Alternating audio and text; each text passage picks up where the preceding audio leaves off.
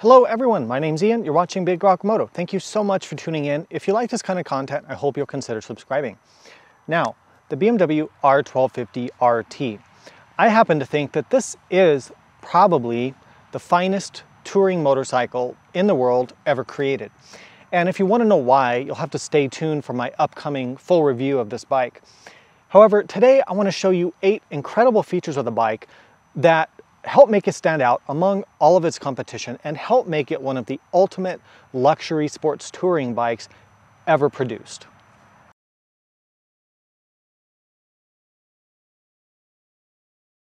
All right, so if I had to pick one of my absolute favorite features of the RT, it's got to be what they call active cruise control. I call it adaptive cruise control. Basically, it's a radar guided cruise control system.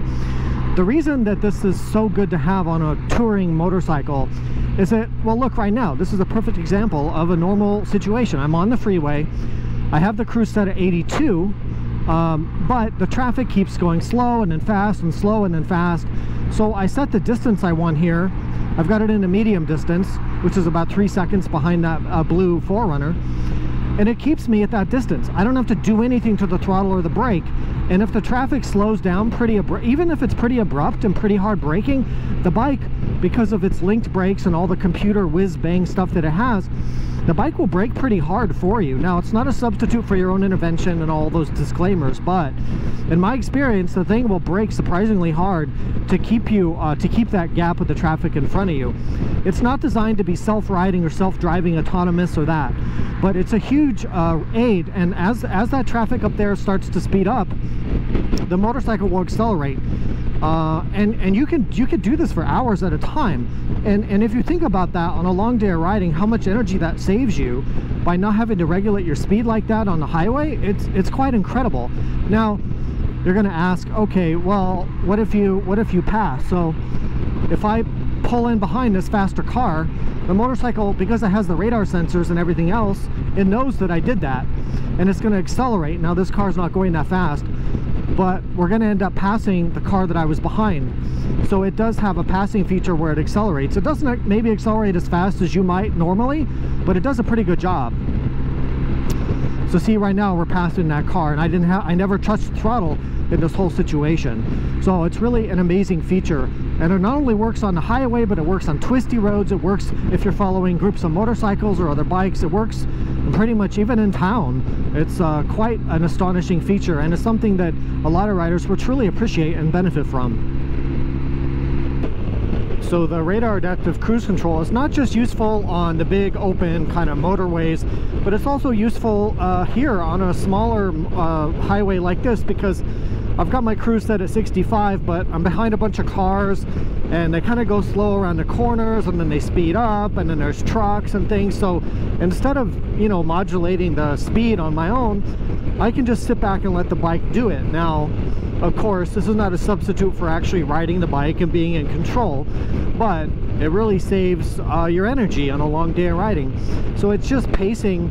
This is the middle distance right here. So this is 2 bars following distance, and it's keeping me about maybe 3 seconds or so behind. Now watch this. It's going to brake. The bike is doing all this braking for me. See how that car turned there, and this line of cars really came to a kind of a quick stop, or not a stop, but slowed down. The bike slowed down from 60 to 40, kept the distance from that car, and is now keeping pace with that line of traffic, and I haven't touched anything. That's how incredible this system is. All right, another feature that makes the RT pretty special among touring bikes is this guy right here. This is BMW's Boxer engine. Now, BMW has been using Boxer motors in motorcycles for a very, very long time. There's some interesting things about the Boxer engine. The one thing that people talk about the most, and I really do agree with, is that the design of the engine keeps the weight of the motorcycle, a lot of the weight anyway, down lower in the chassis of the bike. That means that the motorcycle feels less heavy than it is, and it handles better than it has any right to.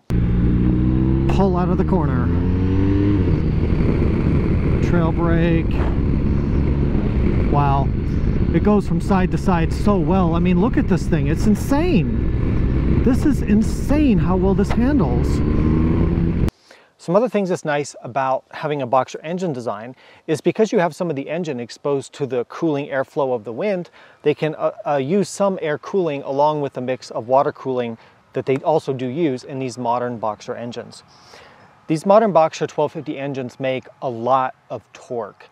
106 foot-pounds of torque is really a lot for a motorcycle like this, and it gives the motor a feeling of very, very strong pull and strong grunt. Another thing I like about the boxer engines is that they're a bit easier to service, because when you have to do a valve clearance inspection, the valve's right here. All you have to do is pop these covers off, take a couple things off, and your valve's right here. There's no taking apart half the motorcycle to get to the valves to do your valve inspection adjustment. So that's a really another nice feature. So I really do like the boxer engine on this bike, and it makes it pretty special among touring bikes out there. All right, I'm out here at night to show you this feature of the bike that I really, really love. So first of all, you can kind of see the lighting signature on the bike. It's pretty well lit up. Of course, you've got that big dashboard, kind of cool front. This is just the running light, not the low beam. So what I want to talk about is the RT's adaptive headlight. So what does adaptive mean? Well, I'm going to show you here right now. So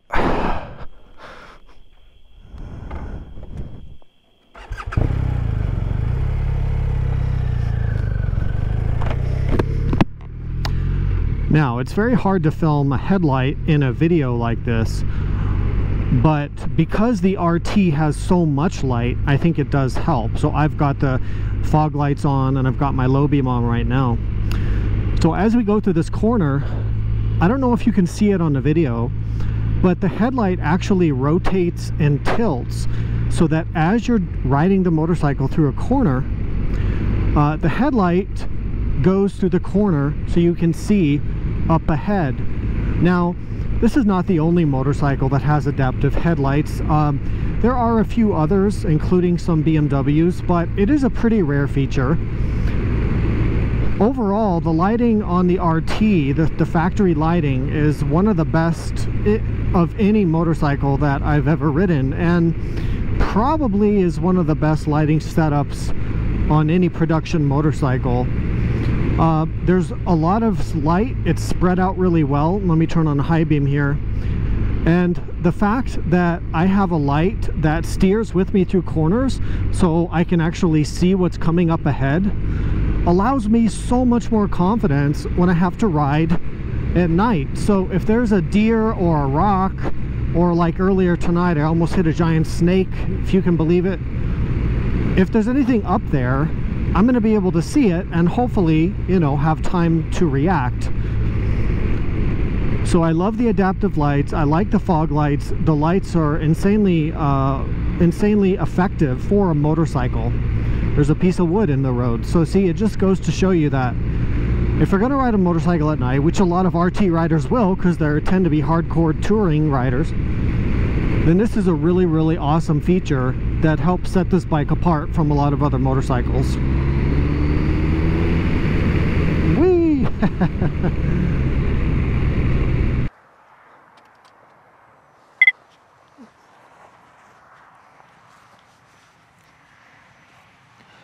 All right, another great feature of the R1250RT is the TFT dashboard. Now, yes, there are a lot of modern motorcycles that have TFT dashboards. However, the display on this RT is one of the best out there. It's 10¼ inches diagonal. The other thing that's somewhat unique about it that I really do like is it's a landscape orientation. So if you've seen some motorcycle screens, they're more of a square design, but this is really a landscape design, and I really like how that allows you to present information. If you just want the tachometer and the speed and your basic information, you can have the screen here. But if you use the multi-controller, you can also scroll through different displays here on the right. So having, and of course if we go down in the menu, you can then you know, do your settings, see your vehicle information, look at your trip computers, control your audio, control your multimedia. So this is one of the best screens in the business. It's also visible in just about any lighting condition. It doesn't have glare because it has kind of a matte finish, and it's very sharp and contrasty. So I really do appreciate the screen on the RT. It's one of the best of any motorcycles that I've tested, and really helps this bike stand out. All right, so another amazing feature of the BMW RT, and this is not the only bike out there that has this. Other BMWs have it, some Ducatis have it, Triumphs have it now, is electronic suspension adjustment, or ESA. Now the reason that that's so awesome on a motorcycle like this is because this is really a bike designed for long distance touring. When you're in the road mode or even the rain mode, you get a super plush, super soft suspension ride. It floats over the bumps, it rides like a Cadillac. But when you want to get on a twisty road like this and really start to get after it, if you don't want that kind of bouncy, floaty feeling, you just hit mode and go into dynamic mode.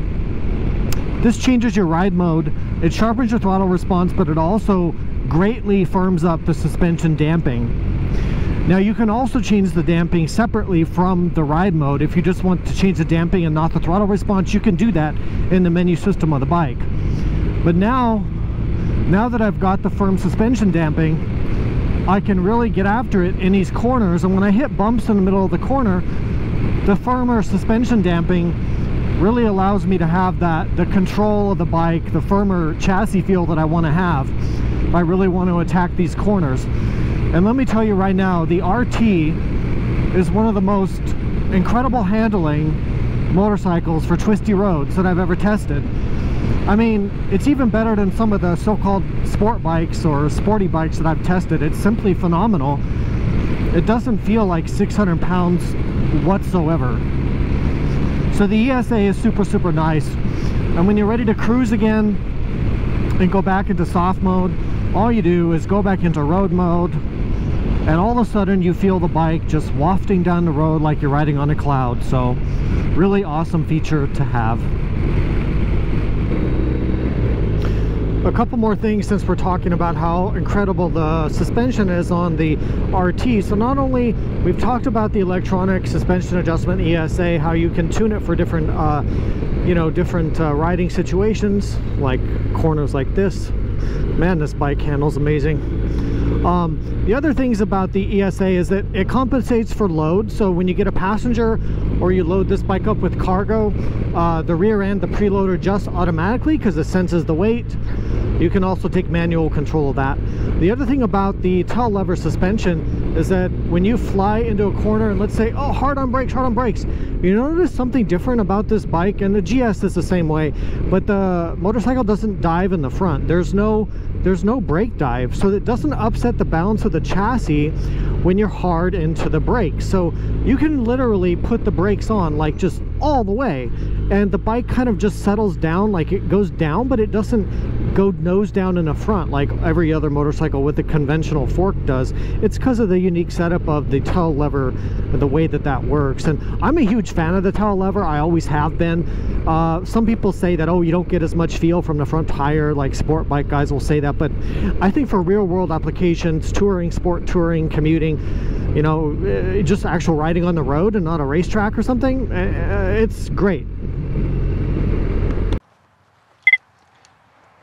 All right, another great feature of the RT. Now, obviously, this motorcycle comes with the integrated saddlebags, which have a lot of capacity, and they're a very nice bag. But the thing I want to talk about is that there's central locking. Now, what does central locking mean? So on bikes like this, the Goldwing also has this, a few of the other competitors. There's a button right here to lock the bags, and there's also a button on the key fob. So here's how this works. So normally, you can open the bags by pressing this button here. If they're in the unlock position, you can go ahead and open up your saddlebag like that. Close the bag. Now, when you want to walk away from the bike, go to your hotel, go to the cafe, whatever it is, go away for the night, you can either press this button here and your luggage is now locked. You don't have to do anything else. Or you can use the key fob as well. This is the alarm sound that you're hearing. Then I can unlock and also deactivate the alarm with the key fob. Now, some bikes don't have the alarm, some do. This one does have the alarm. If you have the alarm, then you can activate it through here. You can also turn the alarm off if you don't want it in the settings of the bike. But we have it activated for here. It's also nice to have an alarm. But the central locking bags are super, super convenient to have when you're touring. Now, if you want to take the saddlebags off, all you do have to put the key in for this. Twist it here to the release position. twist it, and then this handle will lift up, and then you can remove the saddlebag from the motorcycle if you want to ride without saddlebags, or if you want to take your saddlebag maybe into the hotel with you. And putting it back on, it's kind of hard to do this while I'm filming, but it's pretty simple to do. You line these things up, push it on. Actually, yeah, I was able to do that one-handed, so not a bad system. Another amazing feature of the RT, and there's not many motorcycles out there that have this, is an electrically adjustable windshield. The reason that this is so amazing is that when I'm on a highway like this going 75, 80 miles an hour, something like that, I can have this windshield cranked way up. See, there's a button right here, so I can have it cranked way up, and my head is completely out of the wind, like completely. I feel a little wind on my shoulders and kind of hitting my back a little bit. There's a little back pressure when the screen's all the way up, but it has incredible protection. So if it's cold, if I just need the wind off of me just so I don't have the noise and the buffeting, it's amazing. But then when you get hot and you want some airflow, and look at the range of adjustment that it has. So all the way down, I get nice cooling air on my helmet. When I'm in the city or slower speeds or in the canyons, I can have this down out of the way. I can look over the shield. But then when I want the ultimate protection up here on the motorway, I just hit this button and I'm just in a cocoon of silent, still air. And this is the factory standard windshield, by the way.